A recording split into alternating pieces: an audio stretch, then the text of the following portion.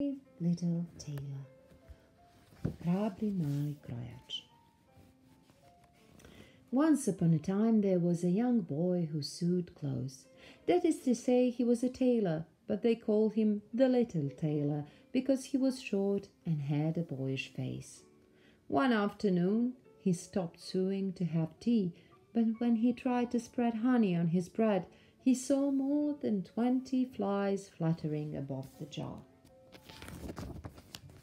He quickly picked up a piece of cloth and hit the bugs.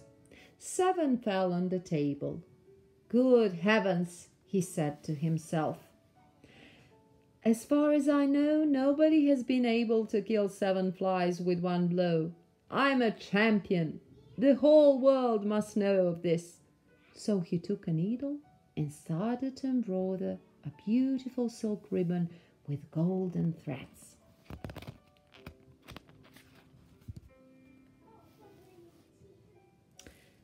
The young boy boasted everywhere of having killed 7 with a single blow.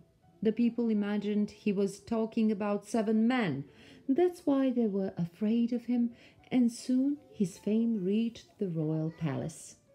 "Bring that boy," the king ordered his generals. "Perhaps he can catch the ogre." So, following the king's instructions, the little tailor had to look for an ogre who had been stealing sheep for years to eat them, especially the king's, which were the fattest.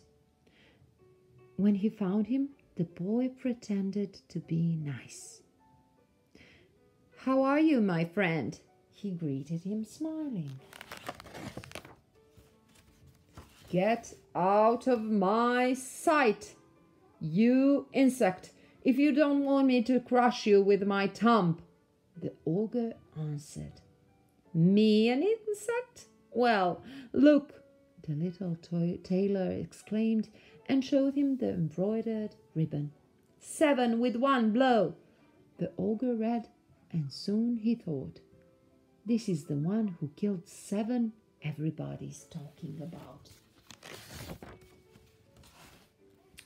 The ogre was a bit worried, but since he was very confident that he was unbeatable, he said, "You might have killed 7, but let's see if you're able to do this."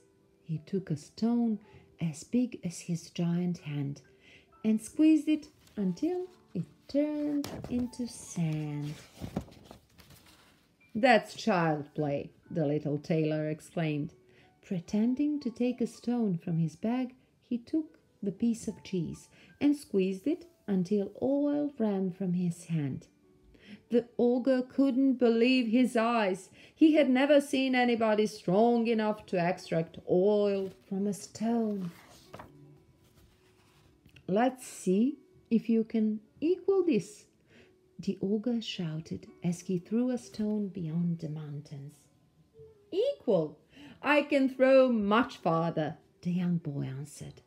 He took the little falcon from his pocket and released it while pretending to be throwing a stone. The bird immediately disappeared in the sky. The boy grabbed a branch, but he knew that as soon as the ogre released the trunk, he would no longer be able to hold the tree against the ground. And so it happened. The ogre released the trunk, which immediately straightened up and threw the little tailor into the air. He fell far away, but the ogre reached him in 2 steps, roaring with laughter. "Nobody's stronger than me, kid," he told him. "You're wrong.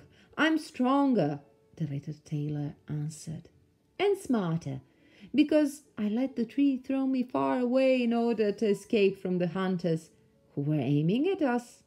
Didn't you see them? I don't think you can do the same as I did."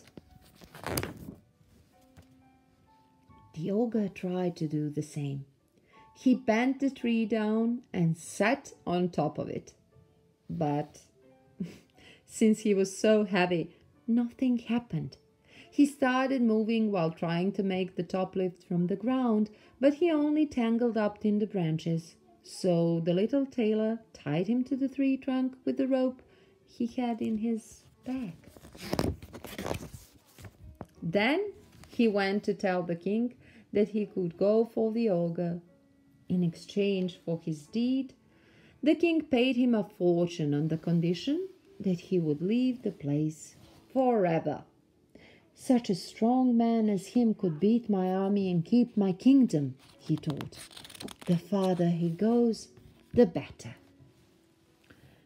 Back home, the first thing the little tailor did was to hide the embroidered ribbon. It has cost me enough trouble, he said to himself.